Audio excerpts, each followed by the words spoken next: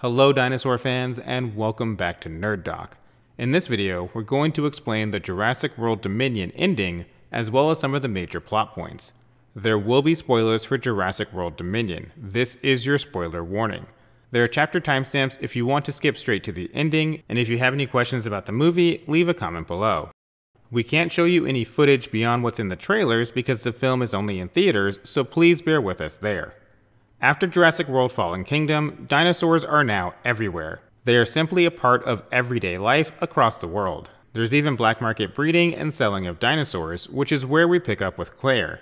She's sneaking into a black market breeding farm to get the evidence she needs to shut them down, which she does with an anonymous tip to the authorities. Claire is living with Owen in a cabin somewhat off the grid, while Maisie Lockwood, the clone of Charlotte Lockwood, has basically become their adopted daughter. Blue is also living in the forest nearby and has a young raptor offspring named Beta. Blue was originally created to be able to self-reproduce without the need of a mate, similar to Charlotte Lockwood and how she had Maisie without a partner. Biosyn Genetics, run by Dodgson, has created a sanctuary for the roaming dinosaurs, which is basically the new Jurassic Park but isn't open to the public. Biosyn has been actively trying to round up the dinosaurs to varying degrees of success.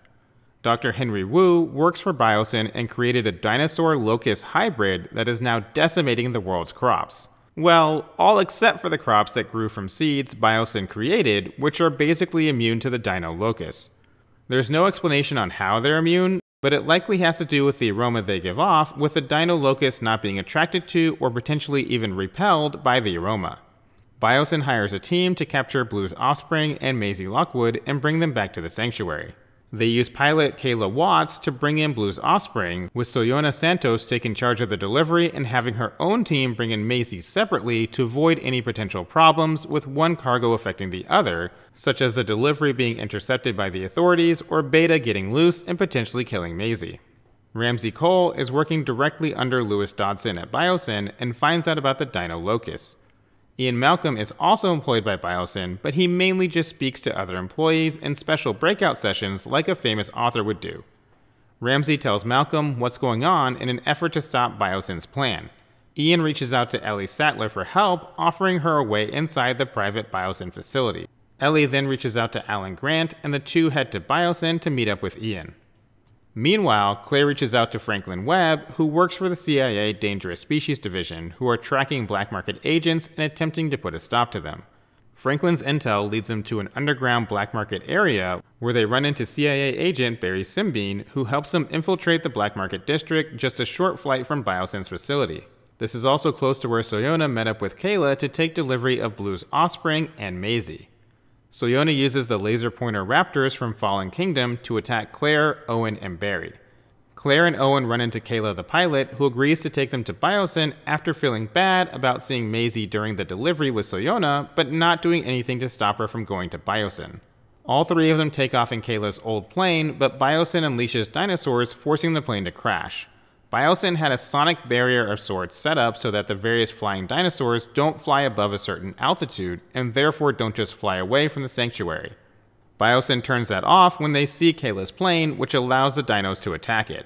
Before the plane crashes, Claire gets away with the only available parachute, falling into the sanctuary and setting up a scene that calls back to Jurassic Park 3, while Owen and Kayla crash the plane into some ice.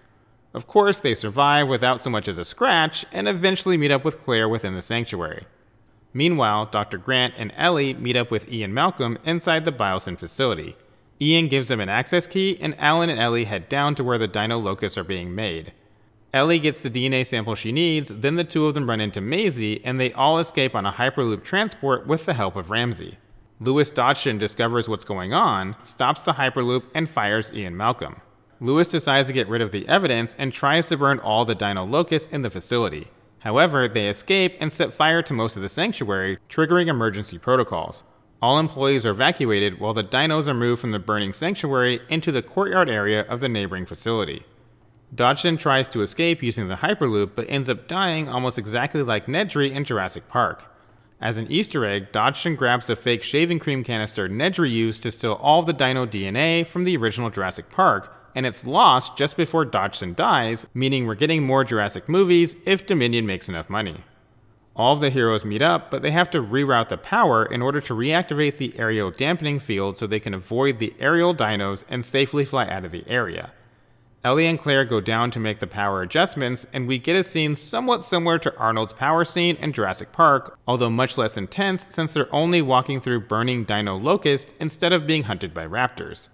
The movie ends with all the heroes getting out, along with Dr. Wu, who uses the DNA of Blue's baby, as well as Maisie's clone DNA, to create a dino locust that will infect and kill off all the dino locusts that were decimating the world's crops. The former Biosyn Sanctuary is turned into a new kind of natural Jurassic Park that will not be open to the public, but allows the dinos to have their own place to roam on Earth, even though there are a ton of roaming dinosaurs still out there all over the world. The only main character who dies is Louis Dodgson, as every other main character survives, including all the legacy characters and Dr. Wu. To explain the ending in more detail, Biosyn's plan was to decimate the world's crops so that the world would have to rely solely on Biosyn seeds to grow crops and survive. If this were to happen, Biosyn would have complete control over the world, and it would only cost a few million lives to starvation in the process. They are also using dinosaur DNA to create cures to all the world's worst diseases, with Maisie's clone DNA helping to accelerate this process. Dr. Wu, who created the dino locust, feels bad about what he's done and turns against Biosyn to correct the problem. By creating a cancerous mutation within the DNA of a single locust, it will breed with the other locusts and eventually cause them all to die out instead of multiplying and destroying crops until there's nothing left but Biosyn crops.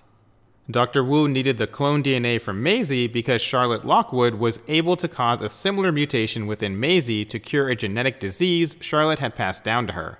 Dr. Wu used the same science with the reverse effect of killing off all the dinosaur locusts instead of curing any ailments. That covers the basic plot points and ending of Jurassic World Dominion. If you have any questions or would like an even more detailed explanation of specific plot points, leave a comment below and we'll respond as best we can. It does seem as though we'll get another Jurassic film at some point, but with only Nedry's canister to go off of, they could go in almost any direction with it. Feel free to let us know how you'd like the next Jurassic movie to play out in the comment section. Thank you for watching. If you enjoyed the video, please don't forget to like, subscribe, and share with someone who loves Jurassic World.